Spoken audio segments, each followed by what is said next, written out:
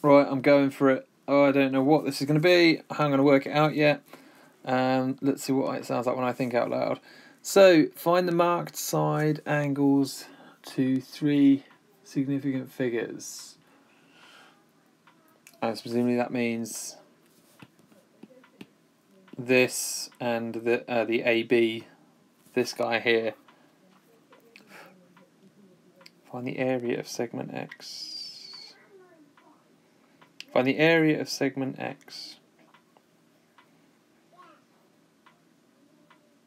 Okay. So you've got a triangle. If O is the middle, then both of these are 12, right? So this is, it's an isosceles triangle. It kind of doesn't look like one, but I think it must be. So if you've got a triangle with a hypotenuse of 12, 17 over 2, kind of 8.5, and we kind of need to get the height of the thing, don't we? So I think that would be, so 144 minus 8.5 squared, and then kind of square root the whole thing. 85, 85, 5, 2, 8 times 5 is 40. 40, 8 times 8, 64, 68, 5, 2, 12, 72.25, and then 144 minus 72.25, 3, 9, 1, so 5, 7, 1, 7, square root of 71.75 is going to give me the height. And then I just want that multiplied by 8.5, I think. So 8.5 multiplied by the square root of 71.75. Hey Siri, square root of 71.75? The square root of 71.8 is 8.47054. It's almost 8.5, isn't it? Is that a coincidence?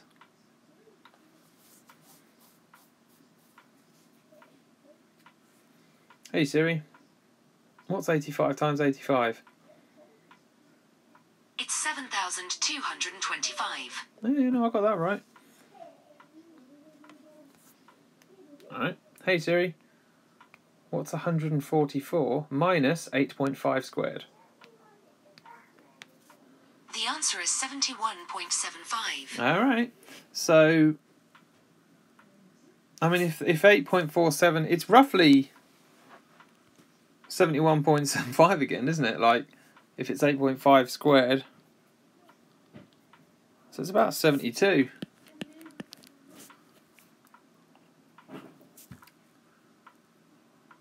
I mean, I can work out exactly. So, hey Siri, what is 8.5 times 8.47054? It's 40. Oh. What? No. Hey Siri, what is 8.5 times the square root of 71.75? The answer is 71.9996. Yeah, right. Okay, I don't know what happened that first time. So yeah, it's 72, isn't it? 72, like centimeters squared. Tip top.